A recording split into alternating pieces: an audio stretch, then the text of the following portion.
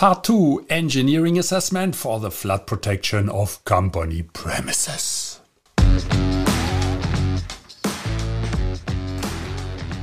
Flood Protection Secrets, the podcast to the protection against heavy rain and flooding by Dr. Flood, Andreas Klippe. So the big challenge is, how can house owners like you and me get a flood-free home? How can business managers like you and me get a flood-free company? And how can public servants provide flood-free critical infrastructure and livable cities?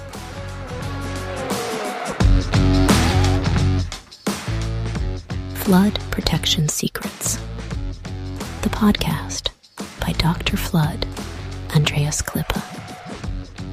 This podcast is for foresighted and proactive people who do not want to shovel the muddy water out of their room while standing in the midst of the disaster.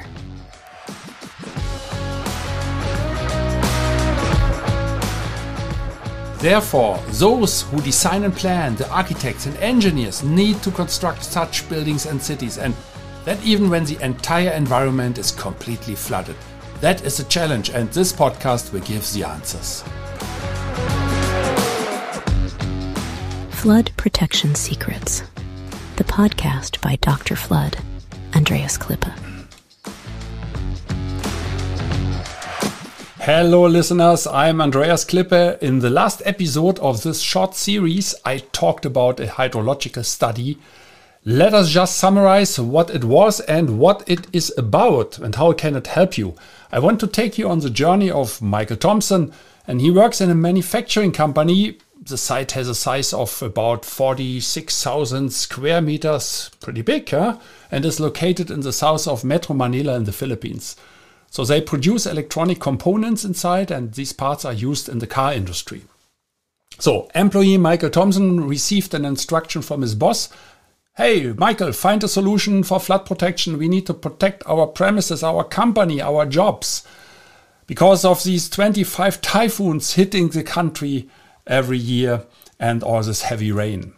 So Michael's challenge begins with an urgent assignment to develop a flood protection plan for the company he works for in the rainy region of Manila. So with heavy rainfall, a constant threat, solid, effective solution is urgently needed. And the insurance company is also pushing for it.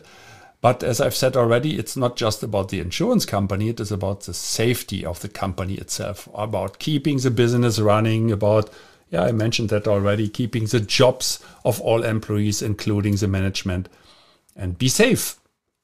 So Michael began his journey with a hydrological study. I described that in the last episode of this Flood Protection Secrets podcast.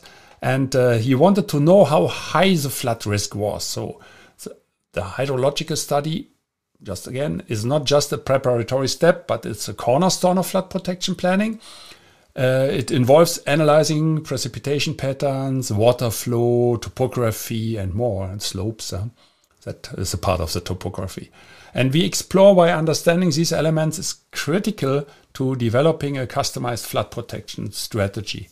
So several critical aspects were analyzed in this hydrological study. Water cycle analysis, terrain and topography study, precipitation and runoff data, water balance equation, flood frequency analysis, and hydrologic modeling. Please don't run away!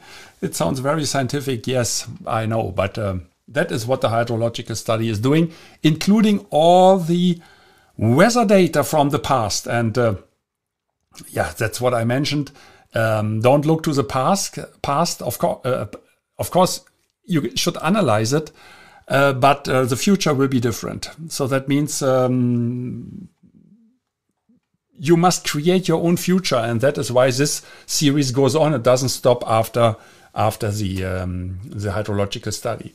So beyond the basics lays the engineering assessment, and this episode is about the engineering assessment today. So once the hydrological data is available, the next critical phase is this engineering assessment. And what exactly is the engineering assessment for flood protection? So an engineer assessment for a flood protection facility is a valuable addition to an overall plan for a flood protection project for a site. So whether it is for commercial purposes, government or public facilities or private property. In this case, we talk about Michael's company, which produces electronic parts for the car industry. So the engineering assessment describes the necessary steps and optimal investments to protect your facility from heavy rain and flooding in your area.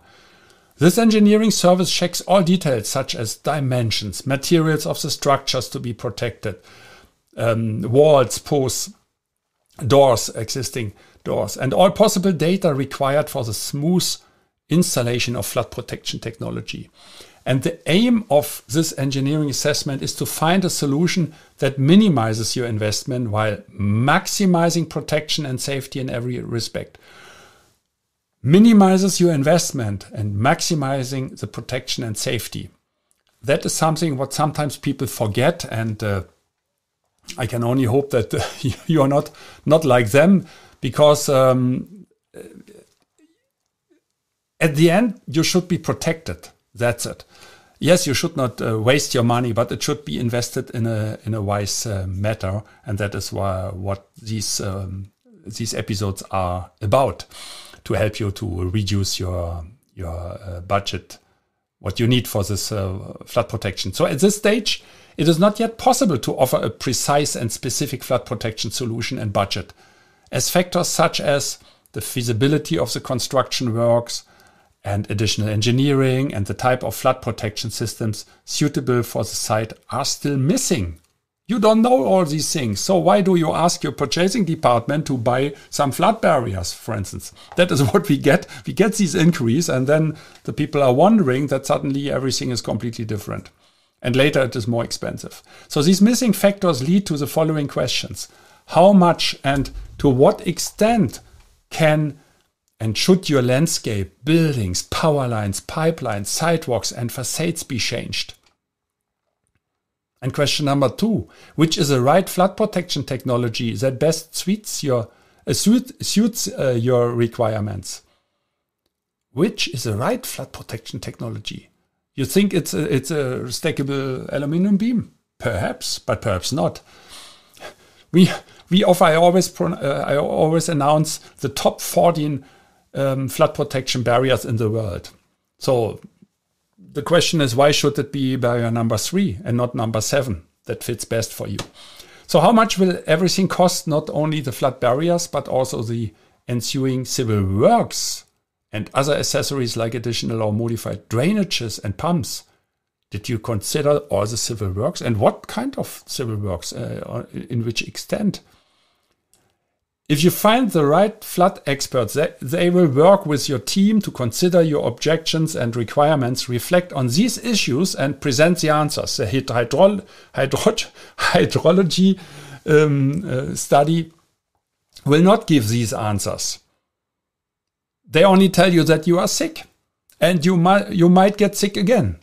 Yeah, that was the example from the previous episode when I said this, gave you this example with you spent time in front of the aircon. The next day you started sneezing and coughing, and then you went to a nurse and she told you, oh, you get sick, you are sick, you have a cough, you have a cold, and you better stay at home, and you better go to a doctor. Does it help you? So you go to the doctor at least, and then the doctor will investigate what you have and will not answer to your question. Hey, doctor, how much is it? What's the price? He will neglect what you say because it doesn't fit at all. And then he will start investigating your body temperature, the breath, take his stethoscope, look to your lungs, and you open the mouth and do this, and then he will check whether everything is looking good or not, and then you will get your recipe. And with a recipe, you go to the pharmacy, and at the pharmacy you get your medicaments, and then you take the medicaments and you heal your body. That's the way. And why should it be different when it comes to flood protection? Because that is a fundamental part of construction for the safety of your company. So your body are the premises of the company, or the other way around. The premises and the buildings of the compound of the company corresponds to your body, and the threat, the flu and the sickness, what you have, so flu and cold and cough, that corresponds to the heavy rain and the flooding. And now you need the medicaments at the pharmacy, and that will come later. So we are still at the doctor's stage, that is corresponding to the engineering assessment. The engineering assessment will tell you what to do in the future and how to heal your body, how to protect the company against the damage of flooding. So once again, if you find the right flood experts, they will work with your team to consider what you need, and that will lead to the following 3 results. Result number 1, all construction work required to solve the flood-related problems of your location will be identified. So you will definitely know what kind of construction is ongoing and for how long, and will it disturb my activities, my operation? Will these guys block my gates and that nobody can get in and can get out? Because you have trucks. That means sometimes the decision for which flood protection system you take is related to the scope of civil works. And the purchasing department can never answer to this question. They will always go for the cheapest solution, and the cheapest solution might take the longest time for the installation and will block the whole operation of your company. So that is why you will need this engineering assessment to answer to this question. So result number 2, overall investment plan with maximum 3 optional recommendations of the most effective flood protection is proposed. So what does it mean, an overall investment plan with maximum 3 optional recommendations? What you need to know, and Michael Thompson in this case for his general manager needs to know, okay, how much do we have to invest at the end of the day? Because it's always a question of money. And a good engineering assessment will give you at least 3 optional recommendations. I don't say at least maximum 3. That's enough. Sometimes you only need one solution because there is no other solution, or you know already that's the one that fits best. So why you should spend time for a second or third option? What is out of imagination? So then you stay with one. That is why I say maximum 3, because sometimes, especially when it comes to several buildings, several gates, basements, and so on and so forth, and complicated drainage situations, then options come in and might be considered. So, and then result number 3, you will get a necessary budget detail, and now and the construction planning department receives reliable investment figures. That means now you can start thinking about which solution do you prefer out of these 3. And these results will enable you to reduce your investment costs and avoid wrong decisions. So Michael's methodological, what is it? His approach, sometimes it's really complicated. What kind of word is that? Michael's approach, starting with part 1, hydrological study, illustrates the importance of a sound scientific basis for flood protection. And part 2, this part was the engineering assessment of flood protection, which provided him with 3 options, maximum 3 options, for possible flood protection scenarios with the expected construction work and costs for appropriate financial planning. And part 3, in our next episode, will be the detailed planning, and we'll see how that works, in the next episode. But before I end this one, there's always a small golden nugget. And just let me summarize it like that. This golden nugget for you, the piece of gold. For some it is diamond, but I don't distribute diamonds, I distribute golden nuggets. So Remember that the first step to protecting your premises is not to buy barriers, but to understand your individual flood risks through an engineering assessment, including a hydrological study, followed by detailed planning. And this is a blueprint for your flood protection strategy. If Michael's story has inspired you to rethink your approach to flood protection, stay tuned for more episodes like this, and don't forget to subscribe for more insights from the world of flood protection. For personal guidance, reach out to us or to Andreas Klippe. That's me. Stay safe and flood free. Don't miss the next episode.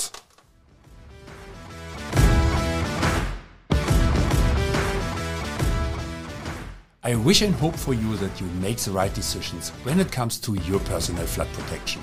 And if you enjoyed this episode, please subscribe to this podcast channel if you haven't already.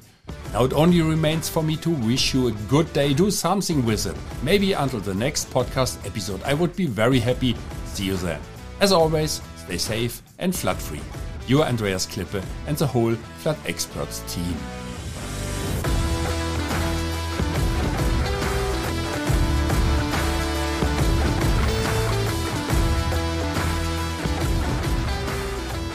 That's it again with a new episode of Flood Protection Secrets, the podcast by Dr. Flood Andreas Klippe, German engineer, book author, and head of the Flood Experts.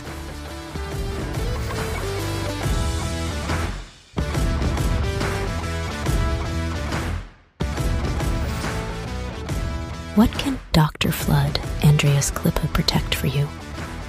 Anytime? Worldwide? Contact us or just click through to www.floodexperts.de/bonus. Detailed engineering, German quality, safe, flood protection secrets, the secrets you'll want to unfold. Don't forget, you're only one flood barrier away. Subscribe to the season, and you'll never be late for an episode.